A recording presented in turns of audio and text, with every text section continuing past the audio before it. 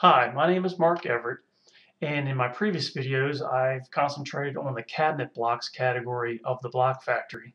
In this particular video I'm going to give you an overview of the cabinet sections that are part of the Block Factory package, which go hand in hand with those cabinets, cabinet elevations.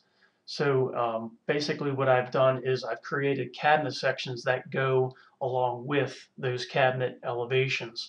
And because some of my clients use dadoed backs, I created a group of cabinets with dadoed backs. and excuse me, and I've also created a set that has through backs. So basically what I have is base cabinets, wall cabinets, and tall cabinets for each of those categories. Now what I'd like to do is let's use the dadoed cabinets as a demonstration here. Um, Basically with a wall cabinet, I'll have basically this wall cabinet here creates all these wall cabinets here. So within each one of these pre-sized cabinets with dimensions, um, the wall cabinet here is included in each one of these, and then so on. This wall cabinet is included as part of these blocks here, and so on. So what I'll do is I'll take this particular one, I'm going to copy it to my clipboard, and then I'm going to create a new drawing and bring this cabinet block into there. Now what I'll do is I'll explode this particular block now that I'm in my present drawing, and you'll notice this block here, which is the wall hatch behind it, that's a separate block, and I'll probably demonstrate that in another video, but that can be separately removed from this cabinet itself. But for now we'll just leave it there.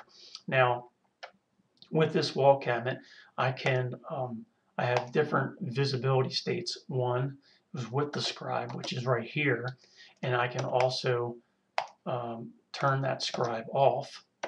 I can turn the scribe on, but no shelves, and that's for like if I had a smaller height cabinet. And then lastly, I can turn off the filler also, and no shelves inside. For right now, we'll leave it as the first one. Now, within this cabinet block, I can change the back size anywhere. I have predetermined sizes. I think it's 1/4 inch, 1/2 inch, and 3/4. So I can change this to 1/2 inch or 3/4. I can also do this by having my quick properties open here, and you can see all the predetermined um, uh, parameters and actions associated with this particular block. So I could actually go over here to where it says cabinet backs, and you'll see I have 3 different sizes here. Now also the cleat space can be changed, and I have predetermined from no cleat space all the way up to 3/4. And again, I can do that, same thing by just selecting it here. So let's just go back to 3/4. I also can change, depending on if I wanted to make this a taller cabinet, you won't go too much further past 36, maybe at 42, maybe a 48-inch cabinet, that you'll have to add more hinges in here. So I've actually created an additional hinge for those particular cabinets.